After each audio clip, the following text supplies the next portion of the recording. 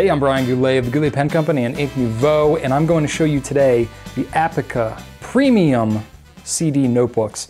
Man, I gotta say, I had high expectations for this paper. It is very expensive paper, and whew, it definitely delivers. It is some of the best feeling paper that I think you can get today.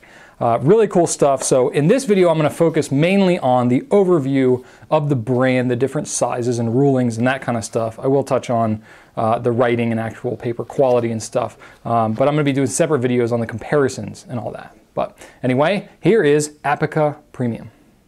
So I inked up 5 different pens with 5 different inks. It's actually the same pen and ink combination that I used in the regular Apica review. I really wanted to get an idea of the dry time with this paper because it's super smooth, super slick. It is an absolute pleasure to write on. But usually when you have paper that's this slick, the compromise is the dry time, and this is no exception. Okay, if you're expecting fast drying paper, or if you're a lefty and you need something to dry really fast, maybe this is probably not the paper for you. But if you do want paper that is super slick, feels really, really pleasant to write on, it makes your ink lines very, very crisp. It makes the ink colors pop because the ink is not absorbing into the paper. It's going to give you a lot of shading. If these are all things that are making you drool all over your keyboard or your phone or whatever right now, then I definitely would recommend this paper. The compromise is the dry time. Pretty much everything I tested here, the dry time was longer than, at least on par with Rhodia Clairefontaine. It was longer than the regular Apica, and that's totally to be expected when you have a slick paper like this. The one pleasant surprise I did have was actually Noodler's 54th Massachusetts. That's a bulletproof ink, and usually bulletproof inks take a while to dry, but that dried in 20 seconds there. I think that's a testament to the ink as much as anything. But for pretty much any ink that you're going to use, you can expect the dry time is going to be long, but you can also expect it's going to look pretty awesome on this paper. I had Drew, he's my, he works with us, he's our shipping manager here. He loves doodling with all kinds of stuff. You've probably seen some of his drawings that he's done for people and stuff online. But he helped me test out some of this too. He used some of his own pens. He's got, Noodler's Navajo Turquoise here, Diamond Matador. Those all look good. He tested a variety of different colors. All of them held really tight. The only one that was a little bit troublesome, as to be expected, was Bay State Blue in a flex pen. The flex pens are incredibly wet, a Noodler's flex pen.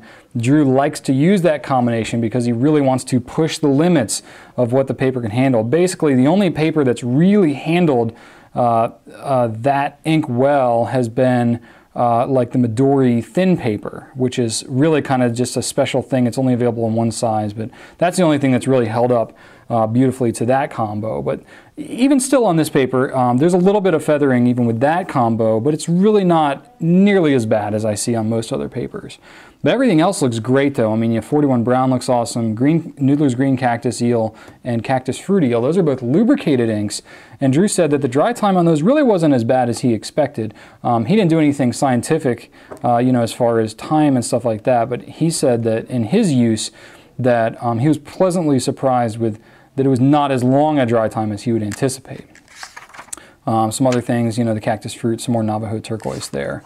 And then he just did a couple of little doodles there. So some fun stuff. But, the inks pop on here. It's not as like eye-crushing white as some of the other, papers like Rhodia Clairefontaine, but really nice. Makes the inks pop and look really good. You're probably curious as to the paper color of the Apica Premiums, and while the color accuracy of this video is going to depend on a lot of different factors, I figure at least I can show you relative to some other notebooks maybe what you're looking at. So I just grabbed a couple. I have here a Rhodia dot pad, so this is the typical Rhodia white. The Apica Premium is a little more off-white than that. I would still call this white paper, but it's not super stark white like the Rhodia is here. I have the Apica CD paper, the regular stuff. That's actually a little grayer than the Premium. The Premium has a little bit more of a yellowish tint to it. Not quite as much of a yellow tint as the Rhodia Premium. Rhodia Premium looks, quite yellow in comparison to everything else going on here. I also have a Moleskine, and that's got more of a yellowish tone to it as well. Not quite as much as the Rhodia Premium, but definitely more than the Apica Premium. And then I've got a Leuchtturm journal as well. And that is probably one of the closer matches to the Apica. But it still has a little more of a yellow tone to it. So hopefully that'll at least give you some idea for the color of the paper itself. Thought you might enjoy seeing me doodle a little bit. Here I've just got a Lamy Vista with fine nib. And this is Noodler's Black.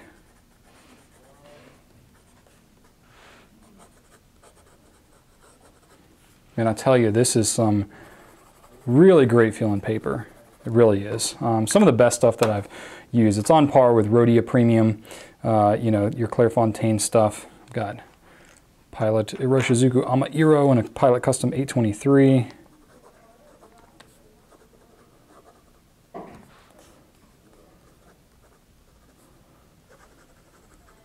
Awesome stuff. The only thing is, you want to be careful. If you have a pen that's prone to skipping, it may be exacerbated on smooth paper like this. Not this paper alone, any kind of slicker paper. It's going to be a little less absorbent, so it's going to tend to not overcome flaws with your nib, if that makes any sense. So if you have, you know, an ink that, or a pen that is prone to want to skip or want to have trouble starting or something like that, this paper is not going to help that. Pretty much is what I'm trying to get at. I got a Pilot Custom 74, one of my favorite pens of all time. Medium nib, Noodler's 54th. Good stuff. And I really just enjoy this, and honestly, I personally prefer really slick paper. Maybe you do, maybe you don't. Chances are if you're watching this, you probably do enjoy slick paper. But it's awesome stuff. And last thing I'm going to show you here is I've got a Pelican M200 with an metallic nib and Noodler's Apache Sunset. I particularly like using metallic nibs on slick paper like this. Mainly because it just gives you really crisp line variation, good shading. You know, it kind of brings out the best in what stub nibs have to offer. So there you have it. Good stuff, man. There are 4 different sizes of the Apica CD Premium notebooks. Smallest one is an A6 size, 105 by 148 millimeters, just over 4 inches by just under 6 inches. Overall thickness is about 10.5 millimeters, or just under ½ an inch. Pretty good size overall. This is the smallest of the bunch. The next size we have here is an A5, which is 148 by 210 millimeters, which is just under 6 by just over 8 inches. Next size up, we have a B5. This one's kind of an interesting size. It's more of like a lab notebook size, closer to a 7 by 10 inch. It's 182 millimeter by 257 millimeter. And then the largest one we have here is an A4, which this one is kind of exciting because, you know, they don't have an A4 size, or at least not one that we carry at gouletpens.com in the regular size. Apicas, the 7 by 10 is the biggest that we get, but we did bring it in with the premium, so that one is 8.25 inch by 11.75 inch, and then that's about 210 millimeter by 297. So if you're familiar with any of the Rhodia or Clairefontaine, any of the you know, European notebooks, the A4 is a kind of a common size. So is A5 and A6. So there are 3 different colors of the Apica Premium notebooks. And they're not just random colors. Each color is assigned to the ruling that it has inside the notebook.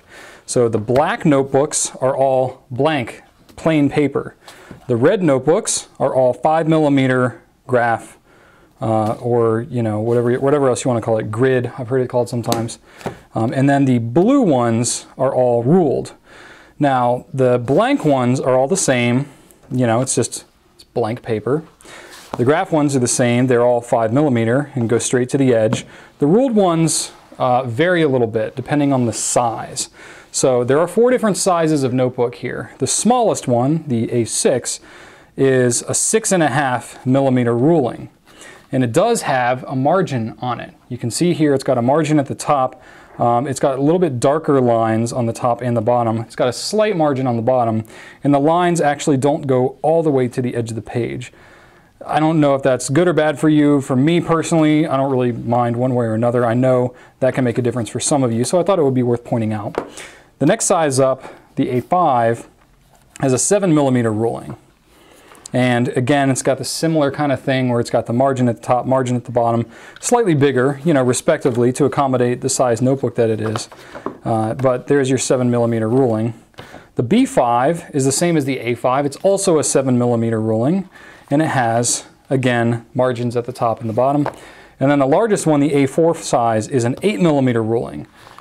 And you can see here it's got even bigger margins at the top and bottom to accommodate, and it's got that larger size. So thought that would be worth pointing out. You can see the cover itself is the same on all the sizes. The design, overall design is the same. It does have this index sheet here that is the same in all the different notebooks. This is across all the different Apica Premiums. It's got just a spot up here for your name, and you can kind of index. The pages aren't numbered or anything, but if you want to number them yourself, you can, or you can at least kind of make a list of your content. But that is a summarization of the ruling of these notebooks. The covers on these are all more or less identical.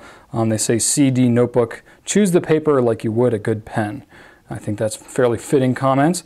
The cover itself is relatively thin. You know, I was asked on Twitter when I posed the question, what did you want me to show in this video? Somebody asked how floppy the notebooks were. So, you know, the smaller ones generally don't have a great deal of flop to them, but I got the A4 one here, and you can see it's got a considerable, you know, flop to it. It's definitely not a hardcover notebook by any means, but you know, if you want to roll this thing up, you definitely can. It's a soft cover. It's very similar to, if you're familiar with the you know, Clairefontaine basic notebooks. That's a lot what this cover is like.